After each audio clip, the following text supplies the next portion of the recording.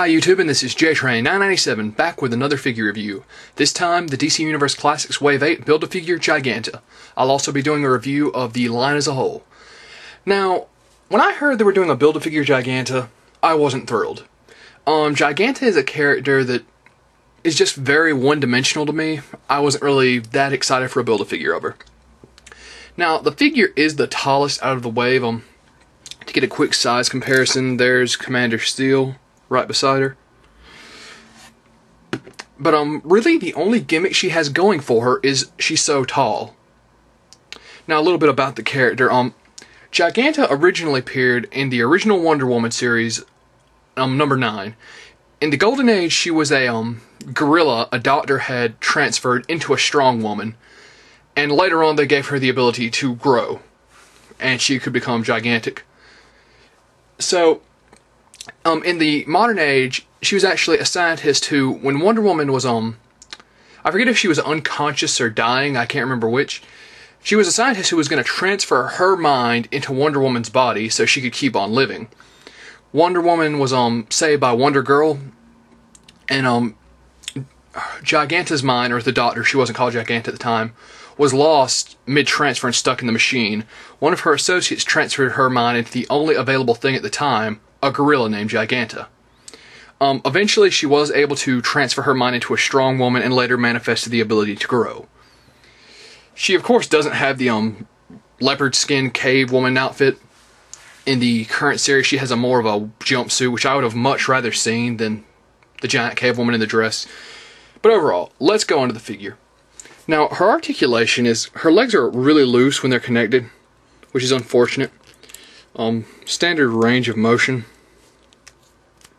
Same for both legs, of course. Her arms, if you rotate them too far up, are going to snap out of place. So I wasn't too thrilled about that. Standard range of motion for the arms. So let's get her to stand real quick. Yeah, with her shaky legs, sometimes standing can be difficult for her. Come on. And now she's standing at an angle. Sorry about that. Her head articulation is hindered in turning to the left because of her giant... Well, actually, it's hindered in turning to the left because of the strap on her top. It can turn to the... Well, it's the camera's left. It's her right. You'll see it won't turn well. It can look up and down. And it can turn to her left well enough. Camera's right. So overall, I really don't see what the big draw about this figure is. I know the character. The character is alright, but as far as a Build-A-Figure, the only thing she has going for her is she's tall. So, I'm going to give her a 6 out of 10. I was disappointed. I feel they could have done better. But overall, she's still an alright figure. I felt with this line, usually the way DC Universe Classics draws me in is they'll have all these no-names, and they'll usually have the Build-A-Figure be a more popular villain or so on. And this time it really seemed like I was buying the line more for the characters, and the actual Build-A-Figure was just a bonus. So, 6 out of 10. I don't know how much she goes for on eBay, but unless you're a die-hard Giganta fan, I say avoid getting, well, just don't go out of your way to get her. Now on to a review of the line as a whole. Of course, Citizen Steel is the first figure.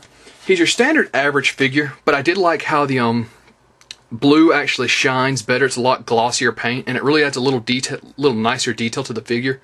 I really liked him, and he was a great figure. Okay, figure 2, Dr. Fate. I gave him a, what was it? Got it written down right here. An 8. I loved his hand attachment, especially how it projects from his hand. I thought I should have gone for the modern one, but I didn't have a choice because it came in a case. And so, liked him. Everyone should definitely consider picking him up. I'm going to move this stand to the side here. Figure 3. Mr. Terrific. Probably the only disappointing figure in the entire wave.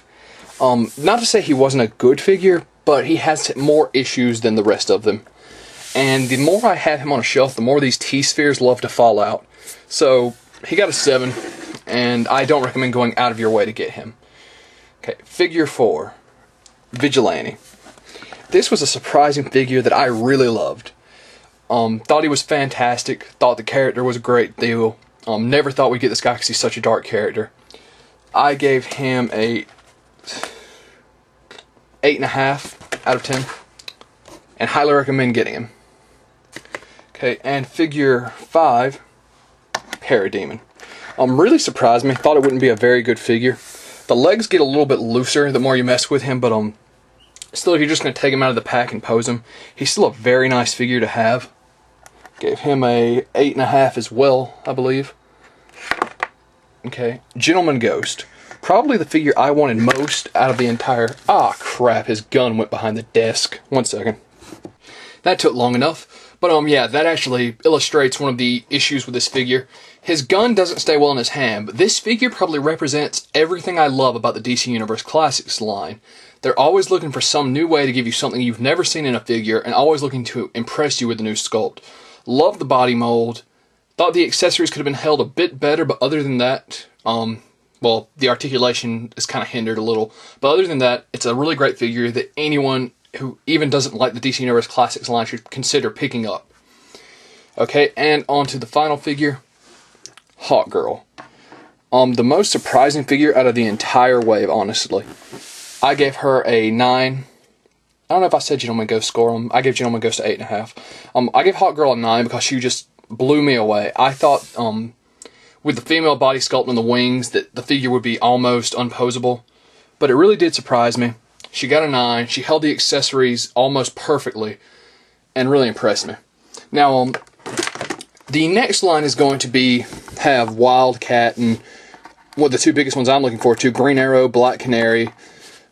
The Build-A figure is going to be Camo, and it's going to have Mantis and a few other characters.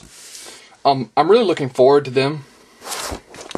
And of course, Giganta's 10 inches tall, if I didn't mention. So overall, this is JTrain997 saying I'll see you soon, YouTube. On a side note, I forgot to rate the line as a whole. I'm giving the line as a whole a 9. And one other interesting thing I noticed, that all the heroes in this wave are actually legacy heroes, meaning that they've all passed their mantle down at least once. There's now a Citizen Steel to Commander Steel. There's been multiple Dr. Fates. Mr. Terrific is actually the second Mr. Terrific. Vigilante's passed his mantle down several times, and Hawk Girl is constantly reincarnated. So I thought that was interesting. The next line is obviously going to have, the Build-A-Figure is going to be Camo. It's going to have Green Arrow, Black Canary, Wildcat, Mantis, and Deadshot, and another, I forget who the other guy is. Don't mention it, I'll have found out by the time I post this video. And of course, I paid $130 for this case. Now, I've got to say, at the time I thought that was a little much, but I figured they'll never show up, so I'm going to save money by avoiding having to look for them. And I have to admit, if you have the cash laying around, this is a very good line to go for. I reviewed all the DC Universe Classics now with the exception of Wave 5 and Wave 3. I'll probably end up getting Wave 3 in a set. So this is JTrain997. The line as a whole gets a 9 out of 10, and I'll see you soon, YouTube.